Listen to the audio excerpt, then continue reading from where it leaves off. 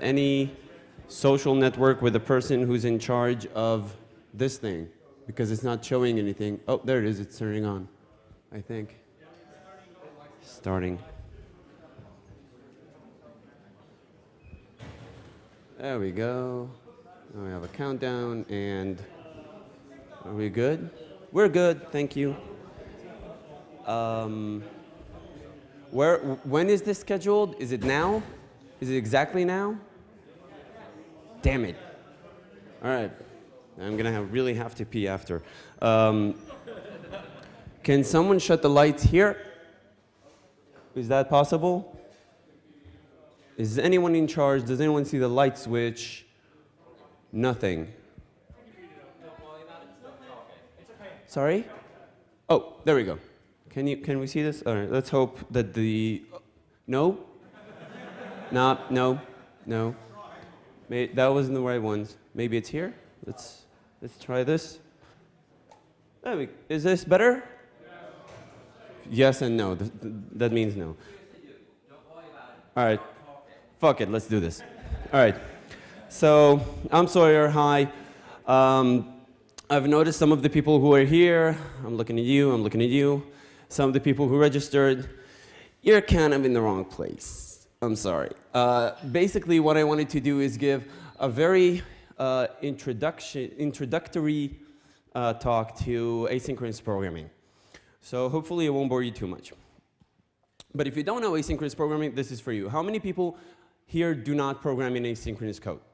Like asynchronously. All right, great, you're in the right place. Okay. So, So I'm going to start with a conversation that happens a lot of the time between me and one of my parents, sisters, brothers, uncles, whatever, whoever it is. And let me know if this sounds familiar. It starts with my dad calling me and says, hi. And I say, hi, Dad. And he says, got a minute? And I say, yes. I'm looking for a movie. Where should I start? Well, you go to the cinema website. What's the address? www, whatever, whatever. Just a sec. I have to wait. And I wait. And I wait. And I wait. And I wait. And I go, well, and he says, it loaded. What do we do now? You click on new movies. Okay.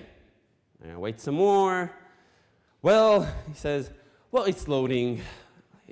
You can hear him clicking and what now?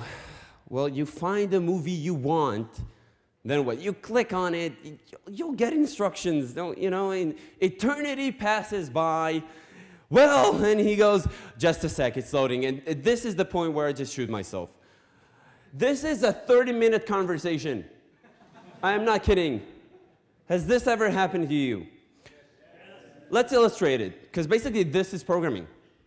It goes like this. This is programming. So if I use Mechanize, if you don't know what it is, check it out in MetaCPAN. It's really cool.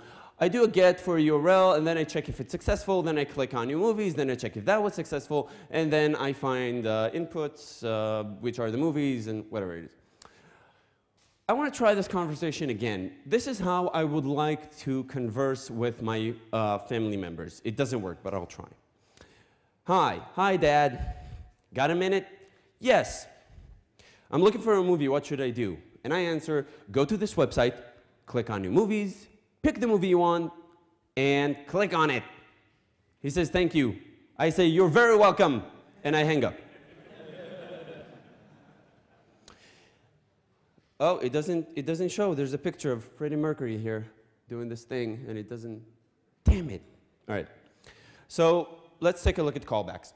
Callbacks are references to a code that you pass as an argument, and then whichever code you passed it along to can call this. It looks kind of like this. I hope you can see this. I'm going to read it. So there's a subroutine here. Try something. It gets an input, and it gets a callback, CB. And then it does some operation using that input, which receives a result. And then it checks the status for the result, if it's OK or something else. And then it uses that callback, that reference, it dereferences it, calls it, because it's code, and then sends it some more stuff. And then we can use try something later on, where we give it some input and a code reference that gets content and does stuff with it. This is callbacks. This is very useful. This is how this conversation would look if mechanized with async. So I get the cinema URL, and I give it a code to run in case it's successful. Let's assume we're all talking about just successful results. So I give it a callback that will then use Mechanize to click on movies, and that gets another callback which then would find inputs, and that gets another callback which would get the movies as more input. Why is this successful? First of all, you allow others to decide if something is good or bad. If you take a look at Juno, this is a library that I wrote with a person named Adam. He's not here right now. He really wanted to come. Juno is a library for testing things. So in this example, we have two hosts that we're checking, and we're going to run fping on it, which is basically ping. And I give it, on success, I give it a subroutine to run, which gets input and then does some more stuff.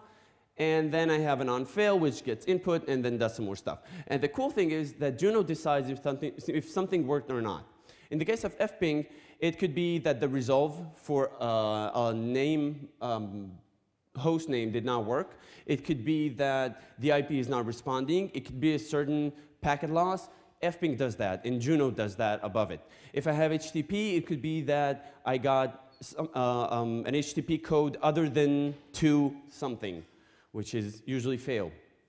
So you can let other people do that. You just give them your code, and you decide to run it or not.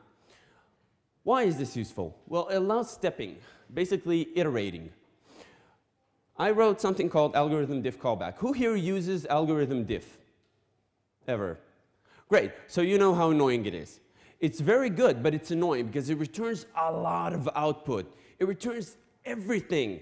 And then you have to iterate over that and just loop over it. And was this added? Was this removed? Was this changed? It's annoying. So I wrote algorithm diff callback because I needed to have someone else run this stuff for me.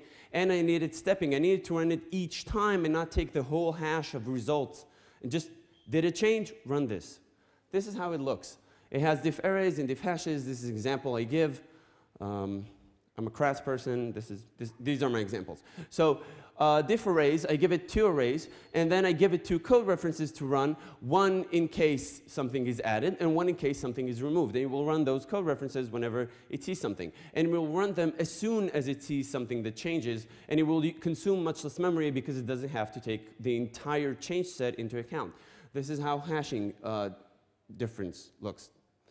So you have 3 callbacks. I should probably change it to a hash. So there you go. Why is this useful? You allow control of some of your decisions to a different process, which is basically what IOC gives you. And you allow asynchronous code. Let's take a look at that. Asynchronous code starts from an event loop. It really is just a loop. So imagine a while one running. And you register events that while can run each time it steps into the loop. And it runs them, and it lets the user register even more events. Okay? Let's take a look at that. My events, just a stupid example, my events, and then there's some code references there. And while one, whenever I see events, I just run them. That's very simple. Can anyone see the problem here? You cannot add new events because events is not defined before it is defined with the events, so you cannot really add more to events. Nice. But let's change it. Okay, so we have events, and then we put stuff in there, and then we can add, you can put callbacks to add events.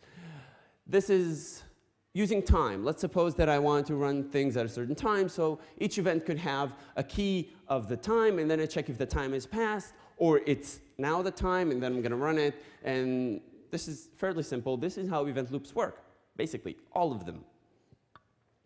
And suppose I want to let a user add new events. I do sub add event, and then there's time and code, and I just push into the event with an ID of some sort, whatever.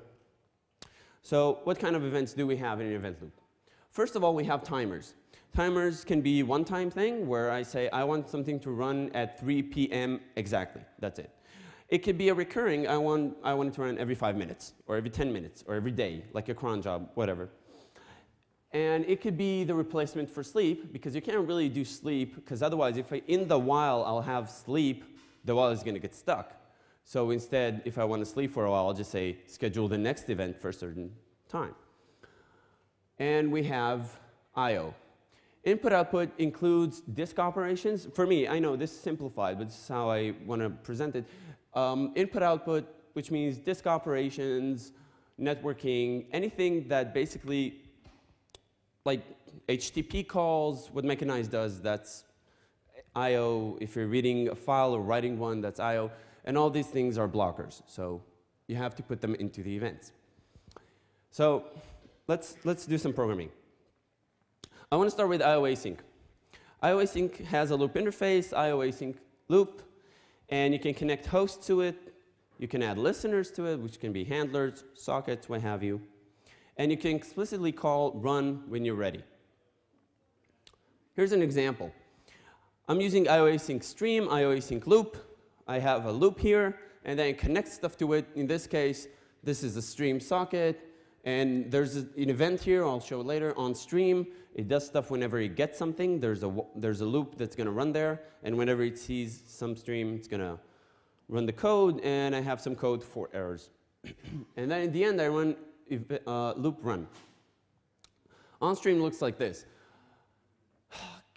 This was a bit difficult for me. So I configure this, I get the stream as an input, then I configure it to have more events, and it just reads a line there. And then at the end, it writes a line to the stream, and it adds that stream to the loop. So the loop will have that stream as well.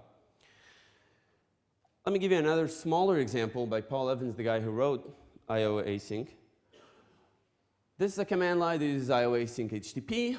I add to I/O async an HTTP object, and then I just wait for events that are mapping for GET requests from a list of URLs. Why not? Fairly simple. Let's talk about PO. PO has a loop interface of PO kernel. It runs sessions. Each session is of type PO session.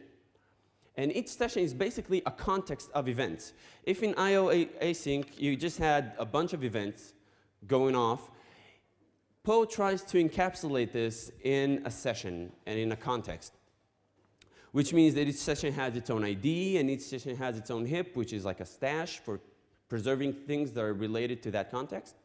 And you can call events either in a current PO session or in a different PO session. And when you're done, you have to call PO kernel run explicitly. Here's an example. Use PO, which automatically gives you PO kernel and PO session and a bunch of constants. And I can just create a loop here that creates PO sessions, 10 PO sessions. And they have inline states, which is the way PO sessions, if you want to say, here are the states that you have very different ways of doing it. And inline states is the most basic one. It maps the names of events to actual code. That's the simplest it can get. So start, increment, and stop. Now, start and stop, you'll notice that it starts with an underscore. The reason it starts with an underscore is because those events are known to PO as events that it will actually use automatically without you calling it. It's going to call start as soon as it starts the kernel or a session with a kernel already running, and it's going to call stop as soon as it's done. It cannot really run a session without anything going in there, so you're going to have your code start somewhere. That's underscore start. Let's take a look at the handlers. This is start. I get a kernel, heap, and session, and I'm using array slices here. I hope it doesn't confuse anyone. Basically, uses kernel, heap, and session, which are constants. So it asks for the kernel length item and the heap item and the session. And these are objects that I can use. And then I just print the ID. I have a count there, which is related to that specific session.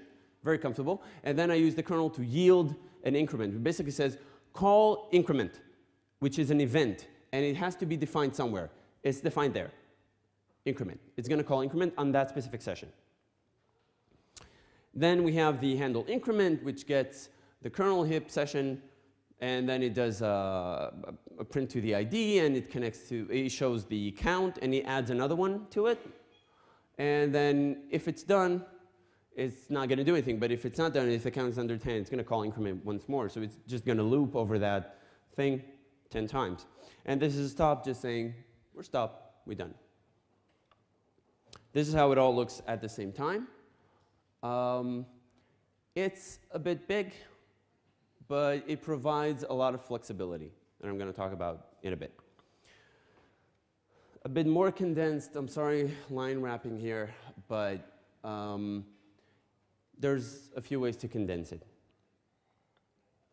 Reflex. Has anyone heard about reflex?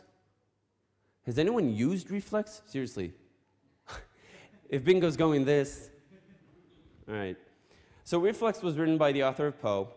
And this is how he describes it. He said, this is how Poe would look if I had moose.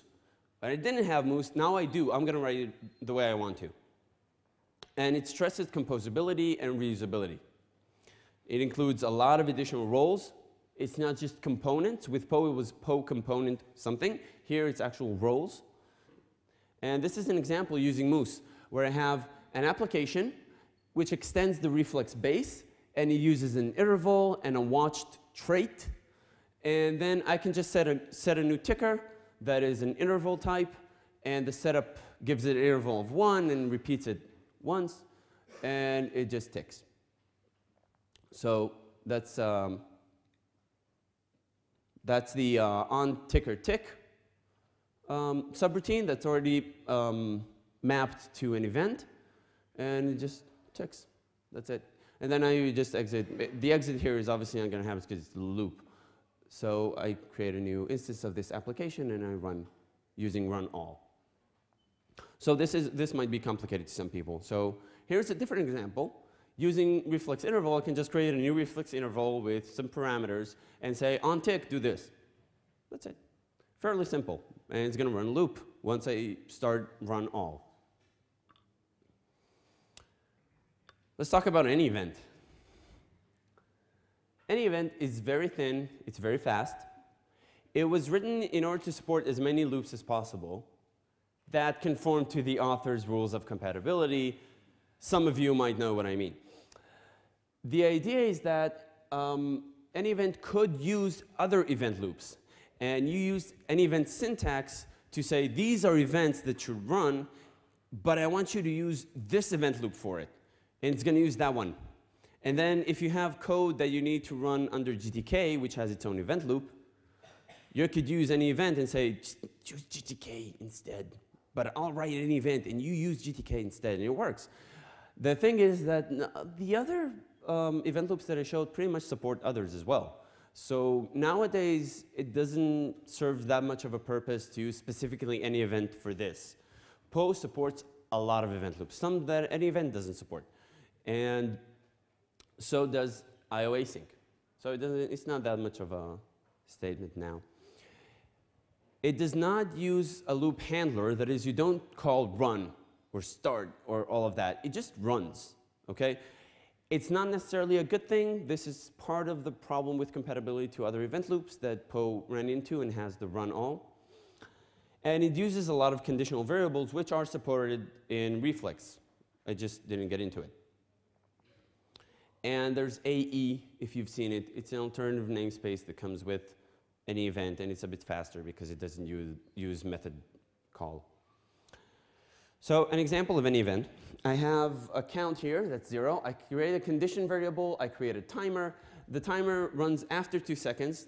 First 2 seconds, it doesn't count. Then it runs every 0.6 seconds. And there's a callback here that's just going to print the time, increment the counter, check if it's 10, and sends to the condition variable. The condition variable took me some time to understand, but it's actually fairly simple. The condition variable sets a condition on receive that says, as soon as I hit receive, I'm waiting in this position until someone does send. So what happens here is that I have a counter here, then on 10 we'll call send, then I do receive. And now it's just going to wait on that line until the timer goes 10 times and calls send, and then receive gets it, and the code continues running. And this point does allow for other things to run at the same time. It's kind of like sleep. This is an example of I/O operations. I have an event I/O, and I use a file handler to std in, and I poll for readability, so that's like read operation, and a callback that chomps the input. What is that? Why? Damn it. Ignore that thing. It's HTML and fucking up my Perl code. So it prints the the read input, and it undefs the watcher itself. I won't go into why you would want to do that, though. So some usages for asynchronous code is GUI. GUI, for example, runs on loops. You gotta have something that allows the user to do things while they're doing other things. So you have a loop there that says, draw the button, but allow for events of other buttons being clicked, or resizability, or a bunch of stuff. So GUI runs on loops, and almost every GUI library has its own loop handler. Fortunately, most event loops that we have in Perl support other event loops. So you can write Perl using any event or PO and have it run GTK code, which is really cool.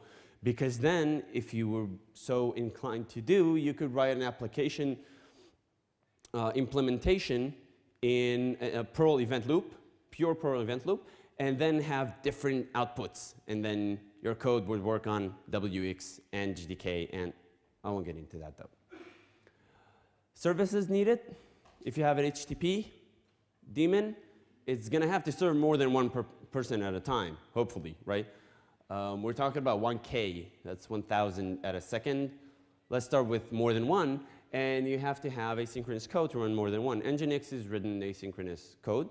Some use pre-forking, where they just fork to a few in advance, and then you have a few processes. But mainly asynchronous code is, I think, one of the better implementations, better ways of doing it. And you can use pre-forking and asynchronous code, which is awesome.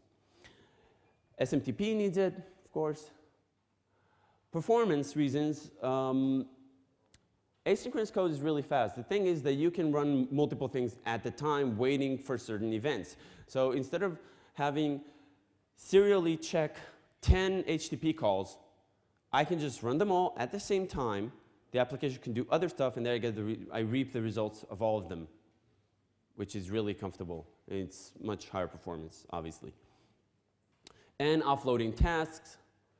So I have some code that gets an input and throws it into a database, but does more work at the same time. And there's another one, another event that runs all the time in the background working on that queued code. So offloading tasks is very useful in asynchronous code. This is kind of the end of the theoretical part. I wanted to give mainly the theoretical part. But I'm going to give another example of asynchronous code. And that's this stupid module.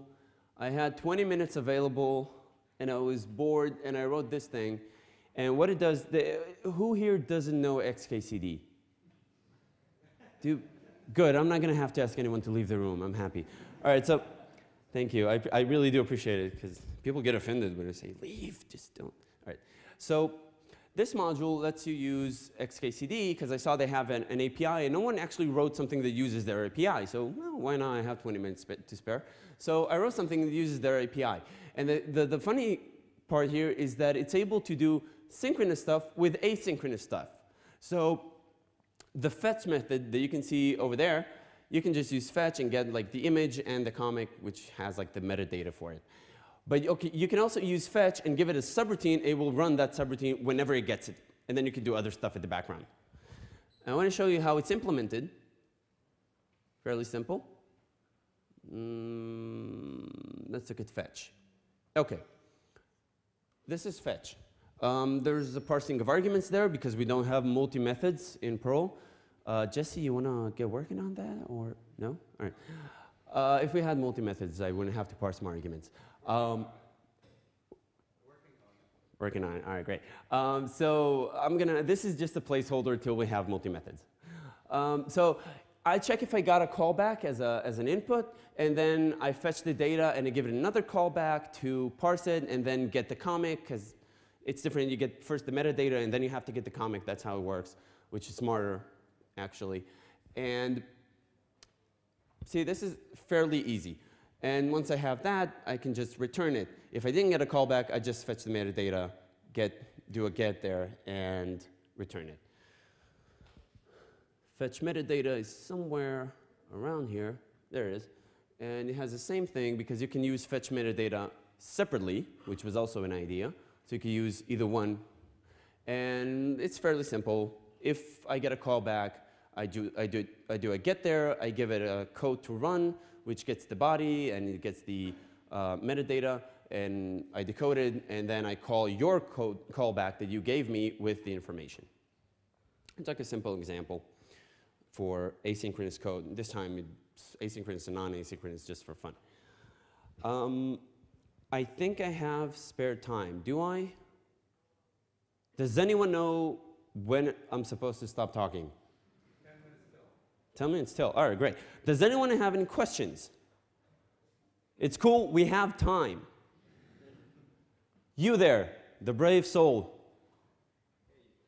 I wonder, how do you deal with nested code when you nest one callback and another callback and another? Oh, yes. That's a good point. You've probably seen that the mechanized example showed like a sub, and then a sub, and then a sub, and then a sub, and it kind of creates like an arrow paradigm there, and it's kind of ugly. I think this is much of design decisions, because what I would do is factor out the handling of similar events.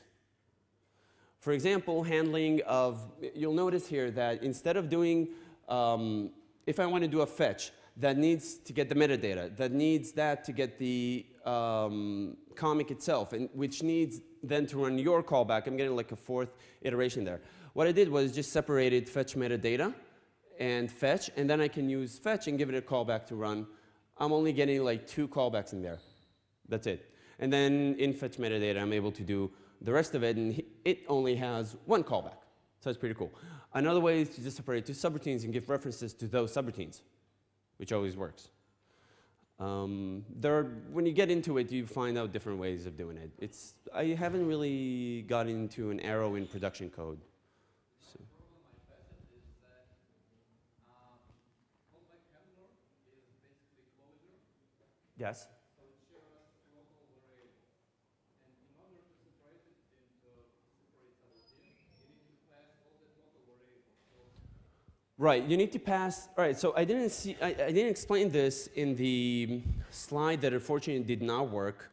Damn it, that Freddie Mercury thing, it was worth it. All right, so the thing here that I wanted to show is that the difference here is that I'm giving my dad as much information as possible up front. I'm saying, this is all you'll need to run. Leave me alone. Now, this is what happens with event loops, right? You just give it as many variables as you can up front and as many code as you can for what to do up front, right? And then you say, I have to pass like 16 variables, what the hell? So I get that. But you have ways to control it. First of all, sometimes you have, Poe handles it clearly with the hip. So you say, that code runs in a context of a session which has its own hip for retaining any information you want. You don't have to pass them along. You can just put it in the hip. It'll have it. That's one really good way of handling it. Reflex uses moose. So you have attributes. Moose, plus, plus, right? It's great. So you have that. It's another context. With any event and IOAsync, it's trickier. So maybe you have variables outside. I use any event with code that is object-oriented. So I put my own context into it, right? So maybe you put variables outside. Maybe you send references to variables like you do with a recursive function, usually, sometimes. Maybe, there are different ways of handling it. I guess those were. Another one? Another brave soul. Great. A lot of brave people here. It's just. I wish you would mention about IO Lambda. There's IO Lambda. That guy wrote it. It's another way. It's not related, actually. It's exactly answers that question, what would you do with a sub inside the sub inside the sub? Yes. You could program it exactly in the same way. For example, in that script, you write hi and hi back, and it's like an expect classic universal statement. Right. As if you do a normal program. I'll be honest. I wanted to show IO Lambda, but I had 2 qualms. Is that the right word?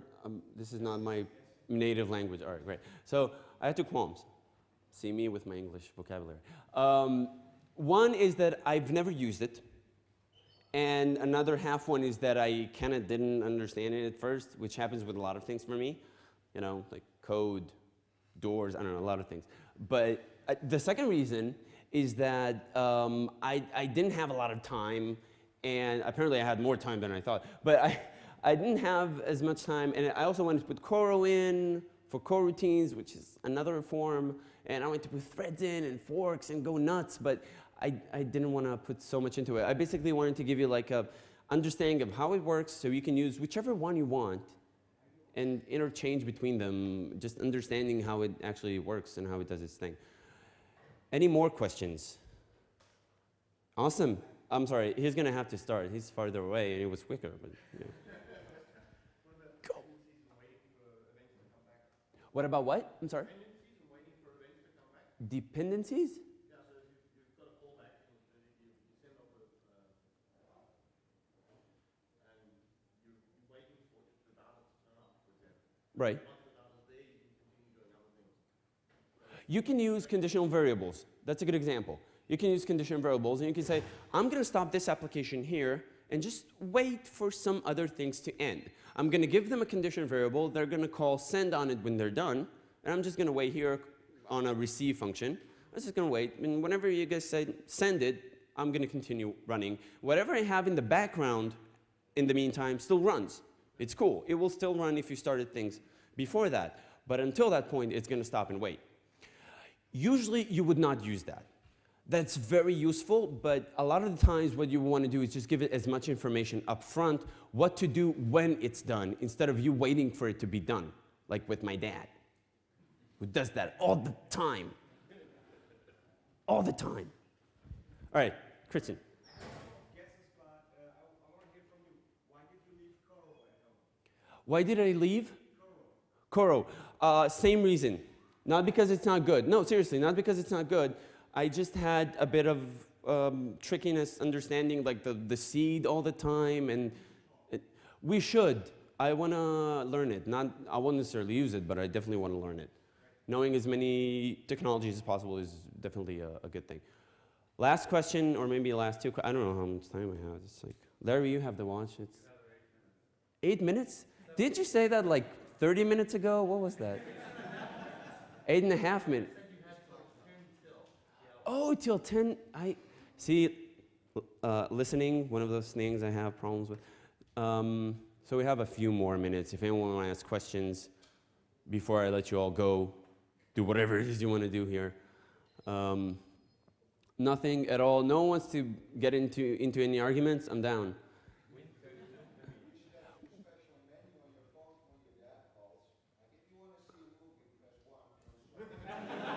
What was that? I could barely hear it. I'm sorry. You should have some menu on your phone. In case your dad calls, you can have options. Like, if you want instructions for watching a movie, just one. That's a good idea. You know, there is Pro on Android, so that's a good idea. We could do it. Yeah.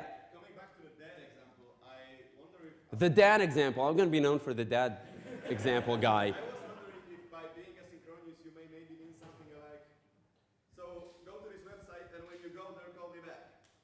That's another option. That's this thing. That's basically the condition variables. When you do it, just condition variable send, I'll receive if I don't, like, if I'm near my phone, which I probably won't be because I know you're going to call. But my dad's a good guy. I'm sorry. I don't want to give him, like, a bad impression. He's a good person. He just doesn't know how to get movies. So, yeah. I love my dad. He's an awesome person. Have you seen async being overused in some cases? No, but probably because I'm not smart enough. Seriously, this is the answer. I'll explain. I'm using a lot of asynchronous code right now, and I'm loving it. But, and I use it occasionally with pre-forking. So I have even more power when I put out a few processes, each of them asynchronous, which is awesome. And then I'm thinking asynchronous is how you should write everything. Like I'm starting to talk to people in async. You know, and it doesn't work well, but you know, I'm trying. The thing is, I'm probably not that experienced to take a look at something and say, you went, how it is in the movies, full retard, you know that phrase? You went full async, I don't know. So I'm probably not that adept in it to notice and to be able to identify it as much as other people. I'm assuming you, for example, would. So, but... That's why I'm asking. Yes. No. No. Sorry. I like everything asynchronous. Almost everything, but yeah. I think that's. Oh, there's another one. Yeah. Oh yeah, sure. Why does this Freddie Mercury thing? I gotta show it. I'm sorry. This is. It really is. I was counting on this one to do everything. Oh, it's not here. Right. That explains it. That might be it. Oh, it is. Oh, okay. It doesn't want Firefox to open it. Oh, great. Oh. See? There you go. No, this is not it. This is not Freddie Mercury. I'm sorry. I have a friend who loves Queen. He's going to be so mad. Somewhere. I know I have an index here. There we go. There it is. Reflex. Right. Which one? This one or that one? All right. It's hot, isn't it? It's not just me, right?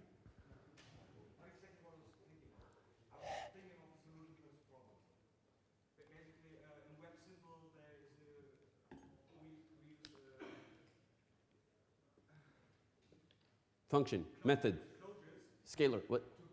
We use closures to build up a tree for the dispatcher. Mm. And it works like that the dispatcher itself takes the closures and then executes them as a method on the controlling object. Okay. So we don't actually need to nest them. We can also stack them below each other and just references. And since it takes the reference and executes it as a method, it does the right thing. I was wondering if any of the event loops support that kind of coding. I would totally answer that, but I didn't understand what you said. I heard the words, but I didn't get it. I'll explain it later. I got like closures. So yeah, closures are awesome, but I kind of lost you after that point. I'm really sorry. I suck. You can also go self-arrow reference, and when the reference is a code reference to a closure, and then the closure will be executed as a method. Okay, I assume you can. I think you might be able to do that. I'm gonna wrap it up. Rocco, who wrote Poe and Reflex, would probably be able to answer that over the phone or something. He's really good. So I think I'm done here. Thank you, and I'm sorry, but thank you.